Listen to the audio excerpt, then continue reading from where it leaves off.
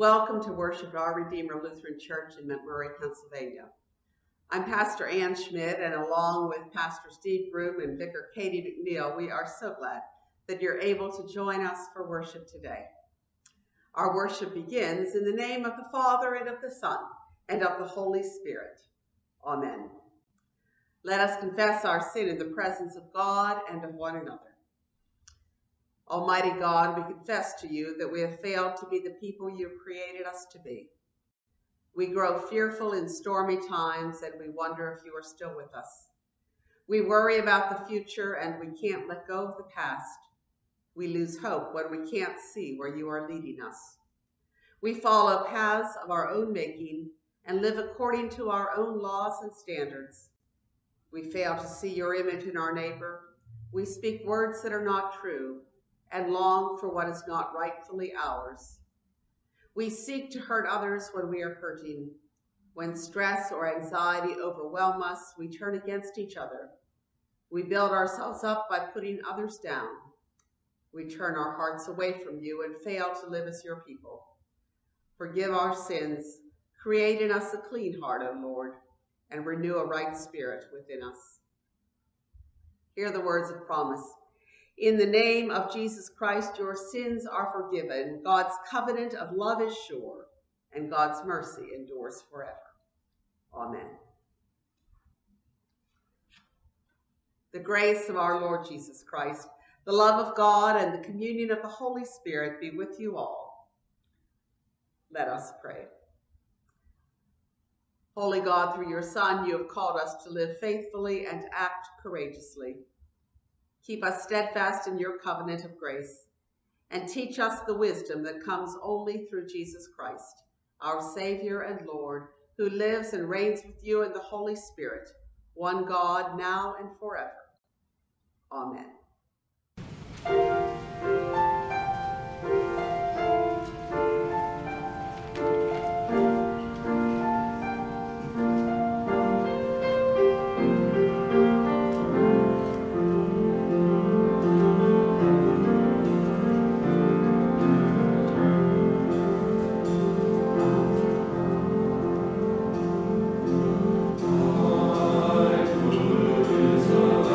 To my feet.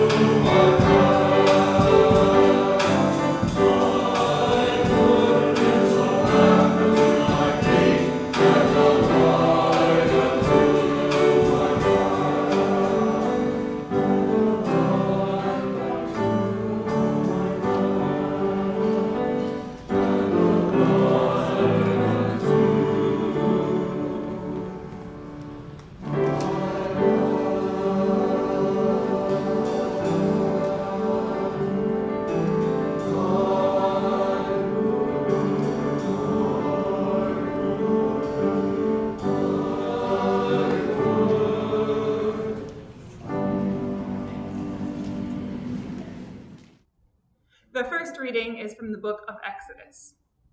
God spoke all these words. I am the Lord your God, who brought you out of the land of Egypt, out of the house of slavery. You shall have no other gods before me.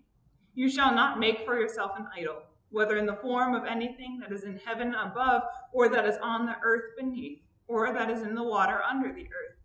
You shall not bow down to them or worship them. For I, the Lord your God, am a jealous God, punishing children for the iniquity of parents to the third and fourth generation of those who reject me, but showing steadfast love to the 1,000th generation of those who love me and keep my commandments. You shall not make wrongful use of the name of the Lord your God, for the Lord will not acquit anyone who misuses his name. Remember the Sabbath day and keep it holy. 6 days you shall labor and do all your work, but the seventh day is a Sabbath to the Lord your God. You shall not do any work. You, your son or your daughter, your male or female slave, your livestock, or the alien resident in your towns. For in 6 days the Lord made heaven and earth, the sea and all that is in them, but rested the seventh day. Therefore the Lord blessed the Sabbath day and consecrated it. Honor your father and mother, so that your days may be long in the land that the Lord your God is giving you. You shall not murder. You shall not commit adultery. You shall not steal. You shall not bear false witness against your neighbor. You shall not covet your neighbor's house, and you shall not covet your neighbor's wife, or male or female slave, or ox, or donkey, or anything that belongs to your neighbor. The word of the Lord. Thanks be to God. Our psalm today is Psalm 19. The heavens declare the glory of God, and the sky proclaims its maker's handiwork. One day tells its tale to another, and one night imparts knowledge to another. Although they have no words or language, and their voices are not heard, their sound has gone out into all lands, and their message to the ends of the world, where God has pitched a tent for the sun. It comes forth like a bridegroom out of his chamber. It rejoices like a champion to run its course. It goes forth from the uttermost edge of the heavens and runs about to the end of it again. Nothing is hidden from its burning heat. The teaching of the Lord is perfect and revives the soul. The testimony of the Lord is sure and gives wisdom to the simple. The statutes of the Lord are just and rejoice the heart. The commandment of the Lord is clear and gives light to the eyes. The fear of the Lord is clean and endures forever. The judgments of the Lord are true and righteous altogether. More to be desired are they than gold, more than much fine gold, sweeter far than honey in the comb. By them also is your servant enlightened, and in keeping them there is great reward. Who can detect one's own offenses? Cleanse me from my secret faults. Above all, keep your servant from presumptuous sins. Let them not get dominion over me. Then shall I be whole and sound and innocent of a great offense. Let the words of my mouth and the meditation of my heart be acceptable in your sight, O Lord, my strength and my Redeemer. The Holy Gospel according to St. John, the 2nd chapter. Glory to you, O Lord. Listen for the word of the Lord. The Passover of the Jews was near, and Jesus went up to Jerusalem. In the temple, he found people selling cattle, sheep, and doves, and the money changers seated at their tables. Making a whip of cords, he drove them all out of the temple, both the sheep and the cattle. He also poured out the coins of the money changers and overturned their tables. He told those who were selling the doves, "Take these things out of here. Stop making my Father's house a marketplace." His disciples remembered that it was written, "Zeal for your house will consume me." The Jews then said to him, "What sign can you show us for doing this?" Jesus answered them, "Destroy this temple, and in 3 days I will raise it up." The Jews then said, "This temple has been under construction for 46 years, and you will raise it up in 3 days?" But Jesus was speaking of the temple of his body. After he was raised from the dead, his disciples remembered that he had said this, and they believed the scripture and the words that Jesus had spoken. For the word of God in scripture, for the word of God among us, for the word of God within us. Thanks be to God.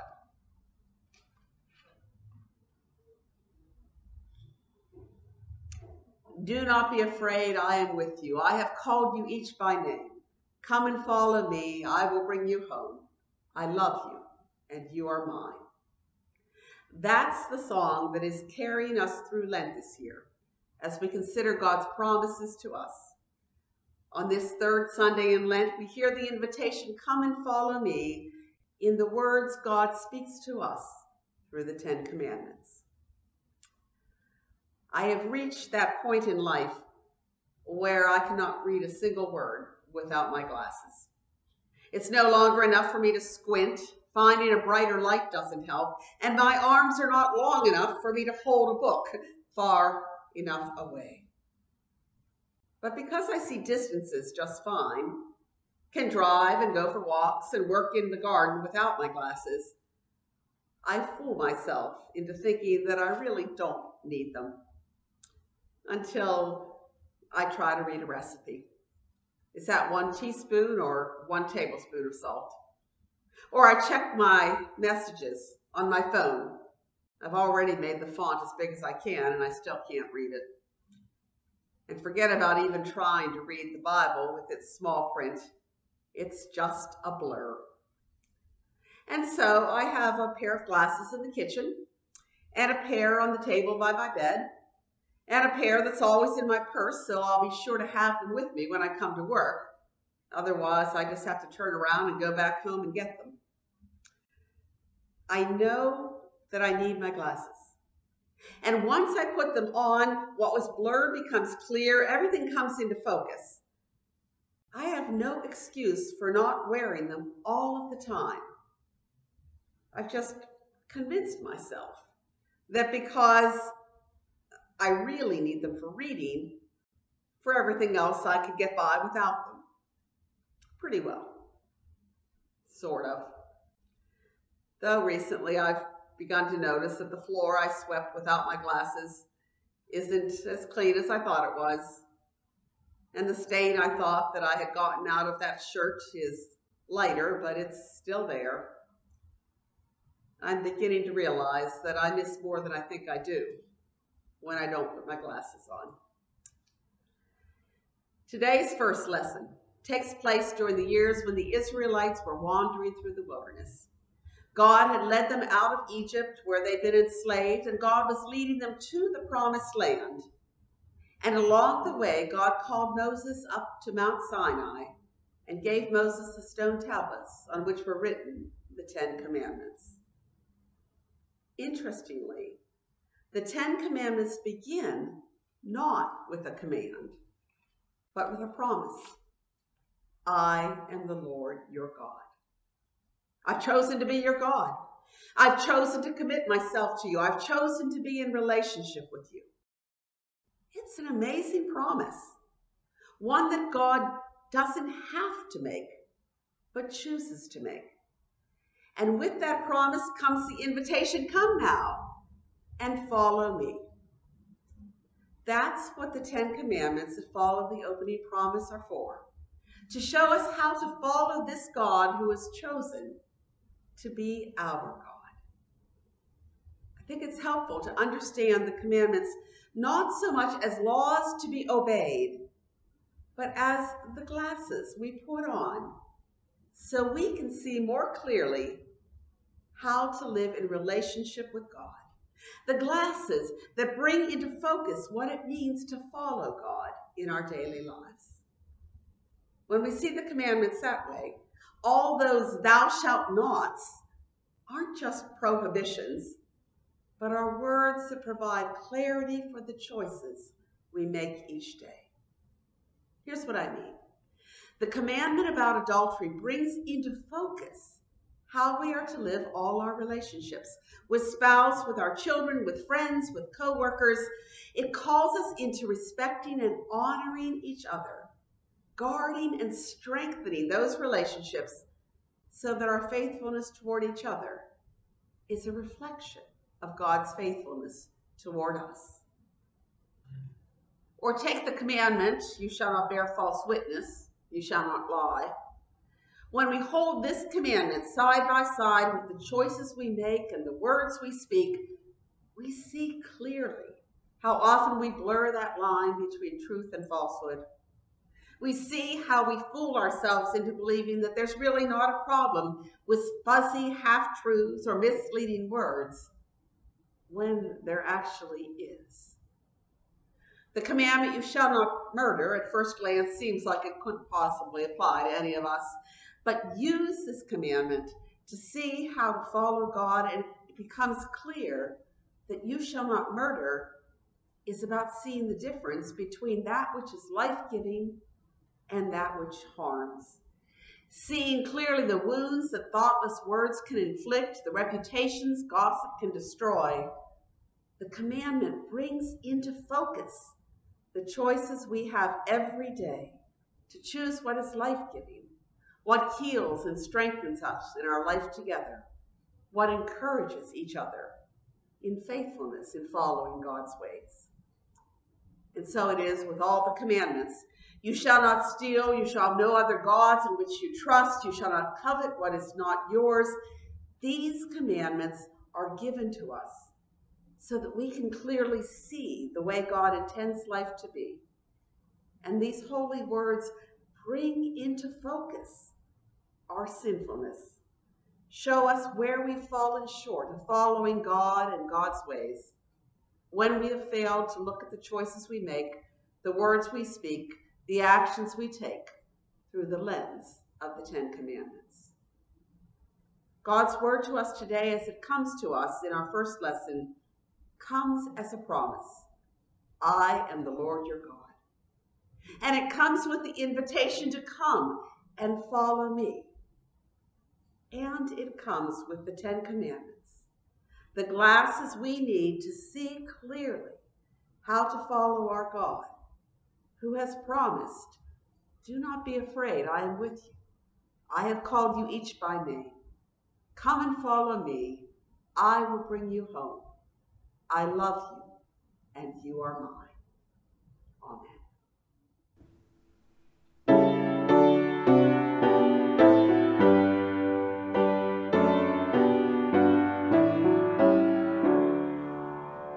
Oh, Jesus, I have promised to serve you to the end. Remain forever near me, my Master and my friend.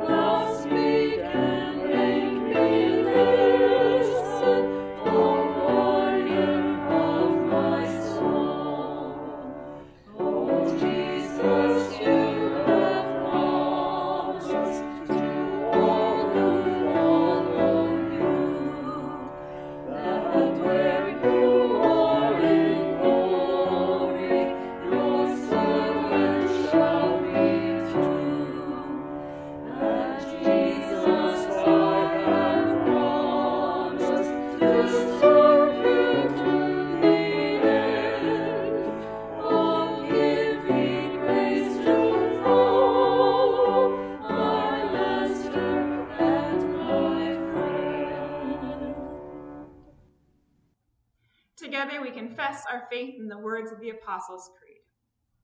I believe in God, the Father Almighty, creator of heaven and earth.